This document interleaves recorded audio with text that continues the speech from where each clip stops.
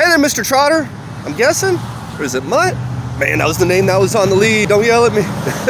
Hey, you inquired on the Armada. Man, we do not have one. We can try to locate one for you. Can't promise everything, you know, exact trim level, features, color, and all that stuff, but we can certainly try without a doubt. There's also the Murano, a lot smaller, but that is here and it's brand new.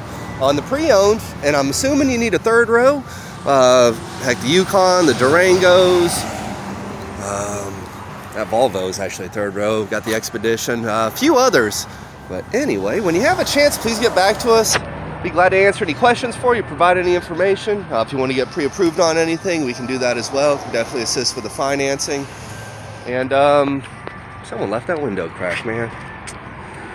Anyway, no harm, no foul.